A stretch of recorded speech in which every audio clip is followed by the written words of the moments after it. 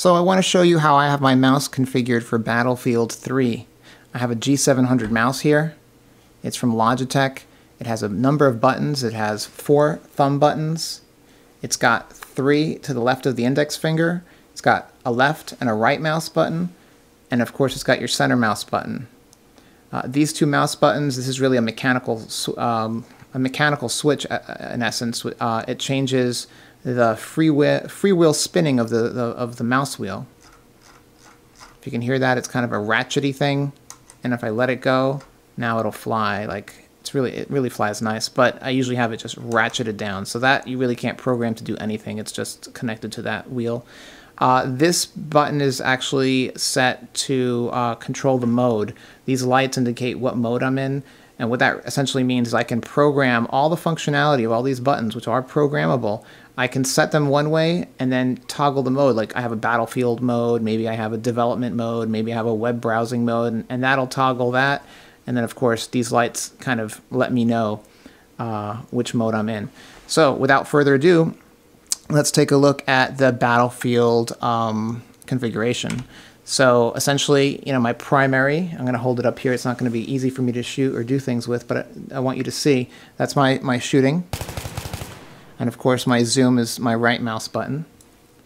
Then I have a toggle primary right up here. And that comes in handy when you're shooting somebody and you run out of bullets. And it takes long to reload, so just switch to your primary, and there you go.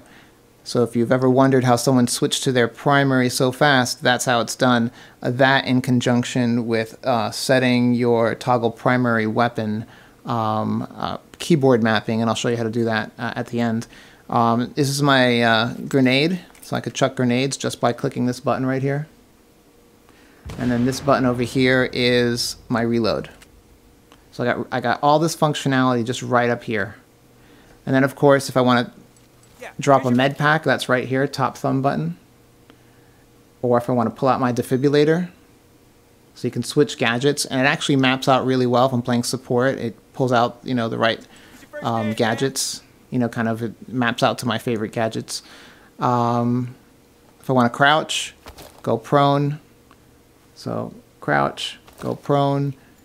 And if I hit it again, if I'm prone and I hit the same button again, I'm back to standing. Or if I'm prone, if I'm crouched and I hit it again, I go back to standing. So that's very helpful. So let me show you, by the way, how you want to set up your toggle primary, because that's not a default setting. Options, key bindings, and if you scroll down here, you'll see that your toggle primary, this guy right here, I've mapped it out to the number 1 key. So I could actually press 1 on the keyboard and it'll also toggle my primary to my pistol and back and forth. And again, that's usually, I think by default, not mapped out to anything. So that's kind of a trick without even, you know, mapping it to your mouse. So you need to do that because, you know, you don't want to be hunting for, you know, your primary weapon on the keyboard when, you know, you need to pull that gun out fast. So again, in this case, I've mapped it to the number 1 key.